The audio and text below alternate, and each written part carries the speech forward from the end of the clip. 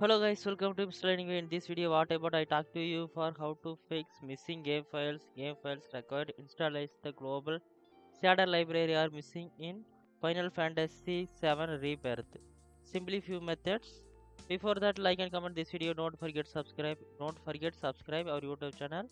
So let's go ahead and one by one follow to this problem, fix it. Okay, let's go ahead. First method for the restart. Sometimes this method working now, so one time check it, try it. Go to the start menu, then power key press, restart button, click here to restart your system, then go to the next step, run as admin, so that game, then right click, properties, click here. Now compatibility mode, selected the run this program as administrator, compatibility mode, below run this program as administrator, hit the apply and OK button, click here to close it. Again restart your system, still running, then go to the next step, NVIDIA, then search, type that NVIDIA control panel,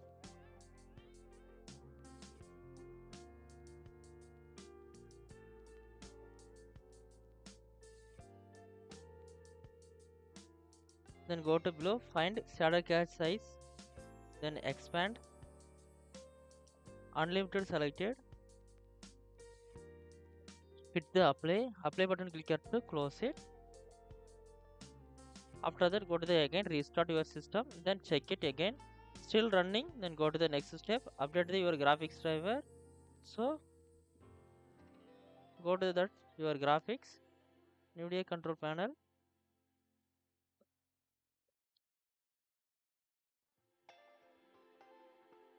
go to check it, about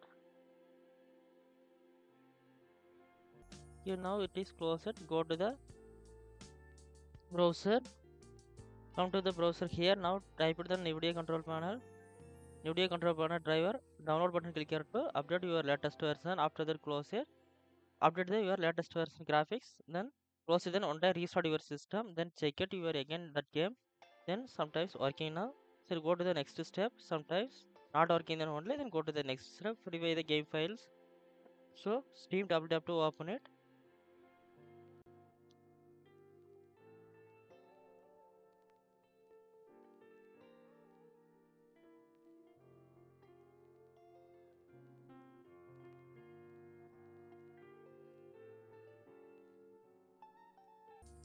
then go to the library, click here, then go to that game.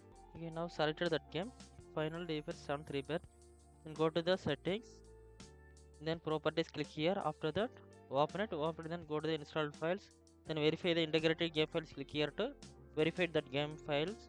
After that, close it, then come to back, then again go to the start menu, then power key press, restart button, click here to restart your system. After that, your problem fix it. Thanks for watching, and like and comment this video. Don't forget subscribe, and if you have any queries, comment section, go to comment anytime.